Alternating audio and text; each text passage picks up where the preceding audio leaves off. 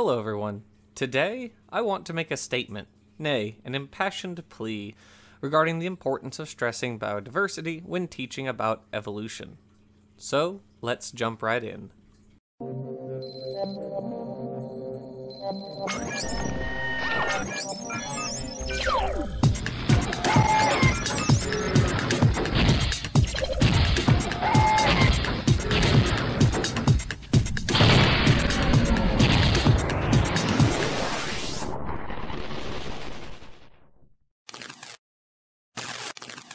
There are between 10 and 30 million species alive on this planet. Most of those species are, let's be honest, things the average person doesn't care about. They're not charismatic megafauna like elephants or tigers, not brightly colored birds or fish. Heck, you probably can't see most of them. The large majority of species are either microscopic, being bacteria, archaeans, or protists, or if they are macroscopic, they are beetles, nematodes, mollusks, or some other invertebrate. However, even if you don't think about them very often, they do indeed play huge roles in the environment. That's a topic for an entire video. Regardless, today I want us to think about biodiversity in the context of teaching evolution. Charles Darwin didn't have access to a lot of fossil organisms. Instead, he only had modern organisms to look at to draw comparisons. For example, in Chapter 4 of Origin of Species, Darwin says, quote, "And it is in fresh water that we find 7 genera of ganoid fishes, remnants of a once preponderant order.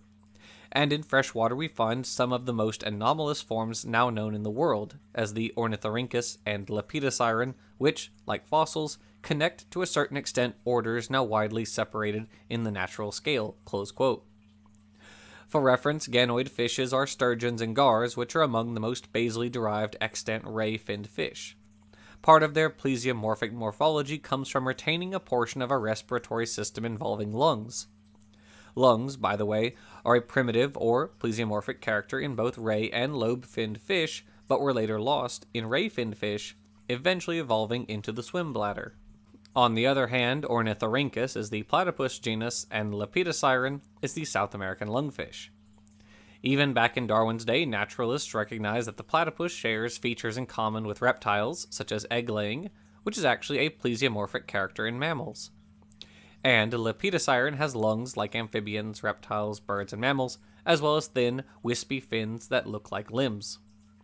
Darwin recognized that an animal similar to Lepidosiren was probably ancestral to tetrapods, and in the intervening century and a half, various fossils have confirmed this conclusion. But we do have a lot of fossils now.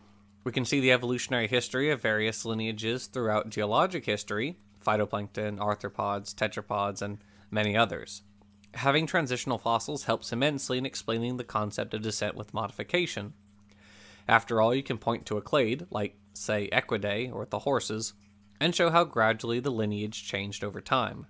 We can see small 5-toed horses were first followed later by 3-toed horses, and eventually 1-toed horses. This was not a straight progression by any means, but we can still see how changes gradually accumulated, leading to vastly different forms. Hyracotherium is quite different in a number of ways from the modern equus. Famous examples like this are great. However, the extent of extant biodiversity is often tragically left out in discussions about descent with modification. What I mean is there are some highly speciose lineages alive today that we tend to ignore because they're not super charismatic, but they are excellent with regard to demonstrating evolution. For example, some organisms fall into what are known as species complexes or aggregates because the species barrier is very fuzzy. Darwin says regarding this in Chapter 2 of Origin of Species, quote, "Many years ago, when comparing and seeing others compare the birds from the separate islands of the Galapagos archipelago, both one with another and with those from the American mainland, I was much struck how entirely vague and arbitrary is the distinction between species and varieties." Close quote. This shouldn't come as a surprise. Recently, a paper was published that discusses this concept of a speciation continuum, linked in the description. Of course, most extant species are not descended from any other extant species, except those who underwent very recent speciation events. Similarly, highly speciose lineages tend to have broadly similar body plans but with variations due to particular selective pressures or historical contingencies. This way, it's easy to highlight both the obvious similarities and differences among related organisms. If people can understand this concept on a small scale, such as between two sister species, then they can also apply this concept up the taxonomic ladder. An example of this that we recently discussed on this channel with the help of Dapper Dinosaur is the seahorses and their pipefish cousins. If you want to know more about pipefish and how their evolution eventually culminated in seahorses, then go check that video out. Today we'll take different examples though.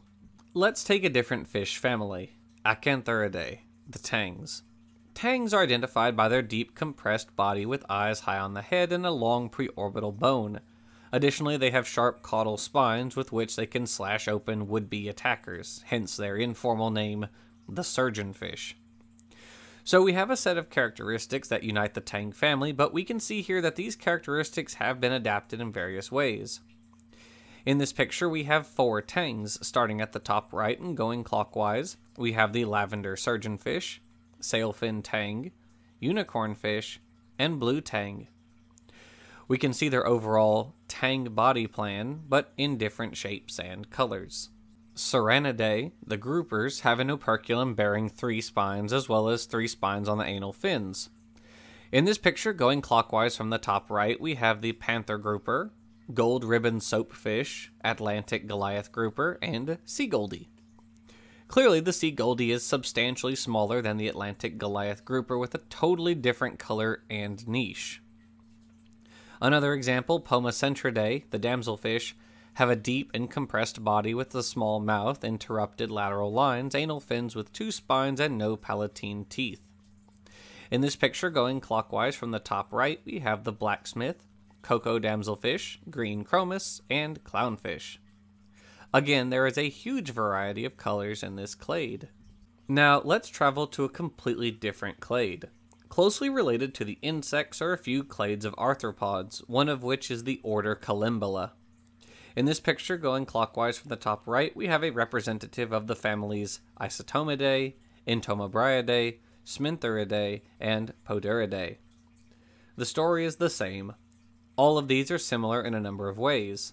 They have a caulophore on their first abdominal segment, which is likely involved in water intake and excretion, a tail-like furcula extending from the 4th abdominal segment, and a structure called the retinaculum on the 3rd abdominal segment, which holds the furcula under tension. Of course, each of these is a member of a separate family within the same order, but just by looking at them, you can clearly see their outward morphological similarities. Finally, we'll take an example with plants. This time, I decided to take an example not within a family or order, but a single genus, Begonia. The genus Begonia contains some 1,800 species and a huge variety of flower shapes and colors. Since they are all in the same genus, clearly the only explanation for their variety is natural processes, except in the instances where humans artificially bred certain begonias. Even still, the differences among the flowers are the result of changes in their genes, which in turn affect their morphology. In all the cases I've presented, these are organisms who do not get brought up in a lot of YouTube biodiversity discussions, but should be. The importance of teaching biodiversity is threefold. Biodiverse lineages can demonstrate how minor variations add up on small to intermediate scales. Variations in organisms are the result of natural processes like mutation and natural selection, and understanding biodiversity even helps in combating creationism. For example, creationists like to argue that there are clear demarcations between created kinds. However, they tend to only apply this concept to very limited groups of organisms. The reason is that creationists want the average person to think we know less about biodiversity than we actually do. By showing that relatively closely related lineages can look very different, or that relatively distantly related organisms can look similar, we can show the arbitrariness of the kind classification system. It is for these reasons that I believe anyone engaging in debates with creationists about evolution, or anyone making videos about explaining evolution to laypeople, should be broadly familiar with biodiversity. By being more familiar with biodiversity, we can both teach evolution and combat creationism better. We can also simply share the beauty of the natural world with others, which I hope will ultimately get people invested in preserving nature. So, thanks for watching, and I'll see you next time.